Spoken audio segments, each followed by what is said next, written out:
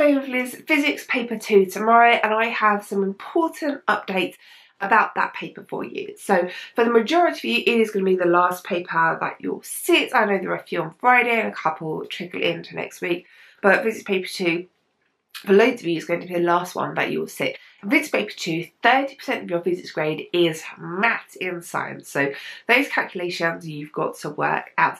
Now, it appears there has been a bit of a change in the way that these are marked. Now, previously, the mark schemes for science and maths questions in science and maths exams were different. In maths, you always had to show your working because you would get marks for specific parts of the working. And in science, the mark schemes used to say, if this number is given, award 3 marks, award 4 marks.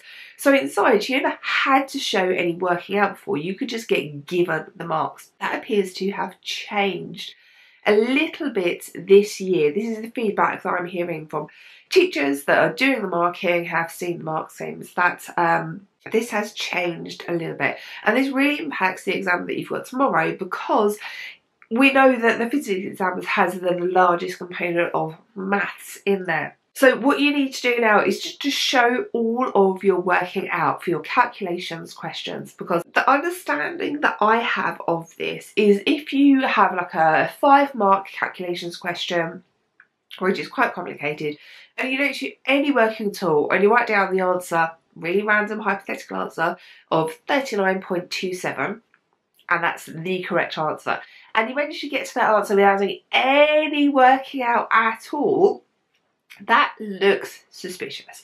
And that might be where like malpractice has come in. That might be that you've seen the answers before, because we know there have been a couple of leaks this year, or it might be that you got helped by somebody in an exam. So that's why it looks suspicious if you just write down the numerical answer without showing any working out at all.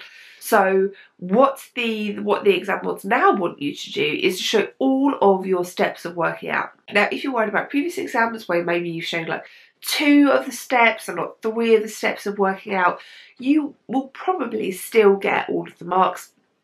This is just try and pick up on those cases where people can work out the answer and can remember the answer and just going into the exam and writing down the answer, or somebody's told them the answer. Like this is to help work out all the dodgy cheating that we've seen a little bit of this year.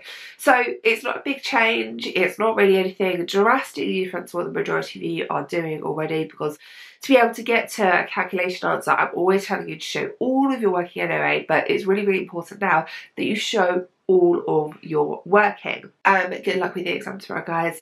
I'm going to have lots of stuff for you coming up over the summer, but relax after that and enjoy. Good luck.